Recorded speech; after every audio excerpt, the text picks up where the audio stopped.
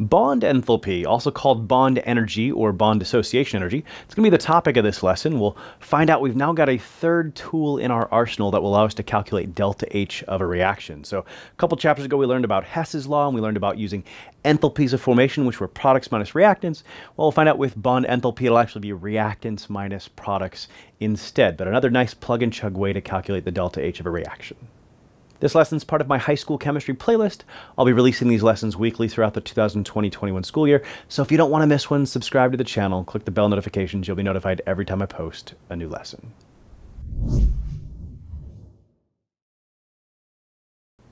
Alright, so bond enthalpy, this is the energy required to break a bond. That's why they also call it a bond dissociation energy. The energy for a bond to dissociate, for two atoms to dissociate apart from each other. And what you should realize is that bond breaking is endothermic. To break a bond, it costs energy. So if you pull the atoms apart and that costs energy, well then when those atoms come together and form a bond, it'll actually release energy. So bond breaking is endothermic, bond making or bond forming ends up being exothermic. And that last one seems a little counterintuitive, but students don't often struggle realizing that, yeah, break a bond, that's going to cost energy. But they don't realize that when you make a bond, then it actually releases energy. So that's what you need to take home here. But if we use these bond enthalpies or bond energies or bond dissociation energies, so what you find out is that you just need to take the sum of all the reactant values and subtract out the sum of all the product values. Now it turns out if you can isolate actually which bonds are being broken and formed, you can actually make it even easier. You can take the sum of all the bonds broken minus the sum of all the bonds formed. That way you're not recounting on both parts of the calculation bonds that were never broken or formed that appear in both the reactants and the products. Eliminating those just reduces it down to broken minus formed. Now, this is another way we use to calculate delta H. And again, we couldn't use this way because we hadn't actually learned to draw Lewis structures yet.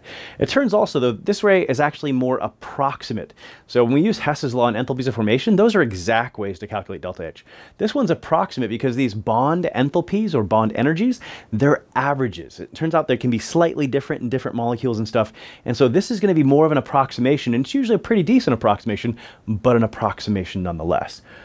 So we're going to calculate delta H for this reaction based on the values provided for you on your table on the study guide there. And in this case, we first got to draw these out. So if we draw some Lewis structures, so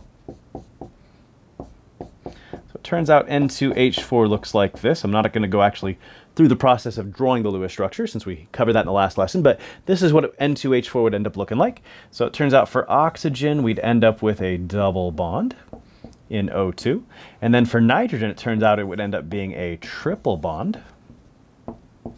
And then for our water molecules, we've got two of them. And when you've got more than one in a balanced reaction, for bond energies, I highly recommend you draw them all out. It's easy to forget you've got multiple copies of a molecule and miss some things there. So here we go. This is what we got to work with. And if we look at that table that's on your handout there, so we can see how much energy it would cost to break all of these bonds. So first one listed is the NH bond, and that's 391. I'm going to point that out right here. In fact, let's color code this. There's 391. And then the OH bond is 463.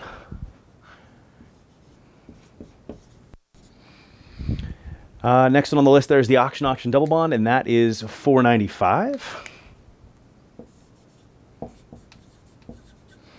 And then the nitrogen-nitrogen triple bond, nope, nitrogen-nitrogen single bond is next at 163. That's this guy. And then finally the nitrogen-nitrogen triple bond is there at 941.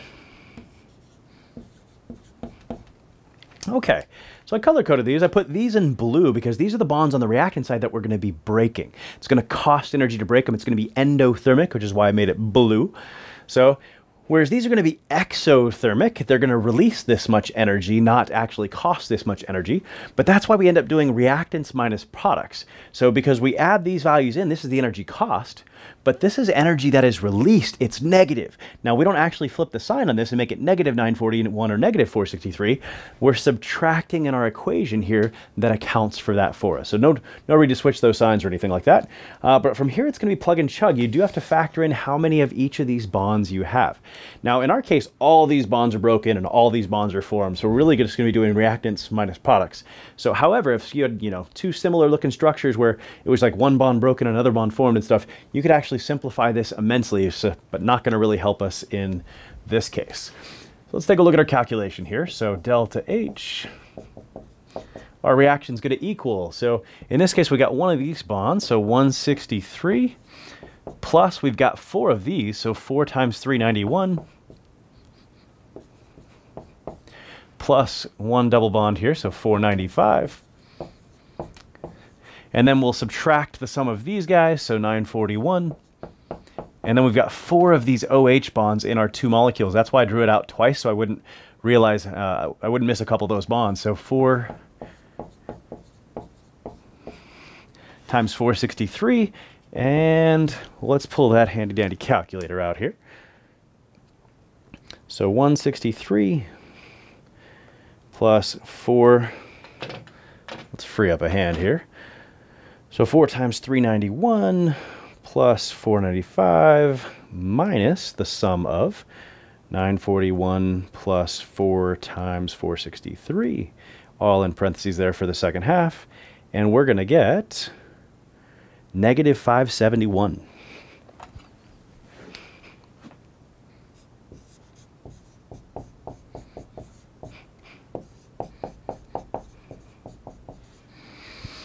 Cool, and just a nice plug and chug calculation. Now, once again, this is, truth be told, actually more approximate. So again, if you use enthalpies of formation or Hess's law, you get an exact number.